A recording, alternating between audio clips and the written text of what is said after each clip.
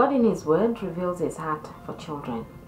At Jubilee Center, we seek to ensure that our attitude toward children reflect God's own attitude and our actions reflect His character. We inspire churches to put into practice what it means when Scripture says children are precious to God and are made in His image, and why their work must reflect this value for each individual child. In fact, the church community is the ideal environment for recognizing children's rights, but also teaching them about the responsibilities that accompany these rights. For example, where we help churches with school fees for children, we also encourage churches to ensure that children are showing responsibility by attending school and doing their best.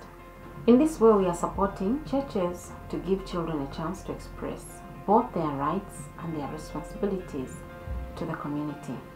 This is why we recently launched the Child Protection Policy and Guidelines. We view these rights in the context of God's deep love for children and the high value He places on their well-being and the contribution they make. The policy and guidelines come with much prayer that they be a useful tool in the hands of the church as they care for and work with children in 5 categories: to have good health care, to have enough healthy food to eat, to have clean drinking water, to have a safe place to live and play, to have a spiritual and academic well-being.